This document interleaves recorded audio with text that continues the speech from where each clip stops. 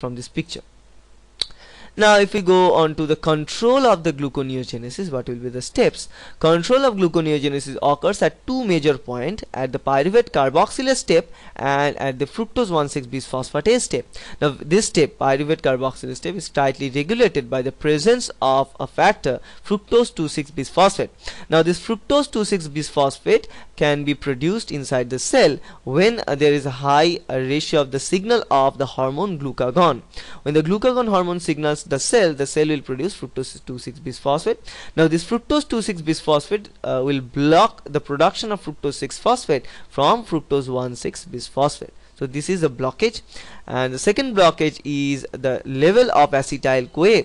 If the concentration of acetyl CoA is there, it will activate the production of oxaloacetate from the pyruvate. Okay, because if we are having higher accumulation of the substrate, which is acetyl CoA in this case, in those situations they no longer lead production of acetyl CoA through the TCA cycle or through the pyruvate dehydrogenase complex.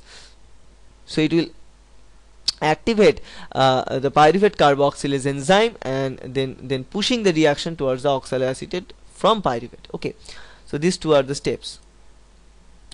Now then finally we'll talk about the different interactive animations. I'm not going to talk about that because it is so tedious. I'll talk this about some other videos, but this is all about the gluconeogenesis, and I hope it will help you. Thank you.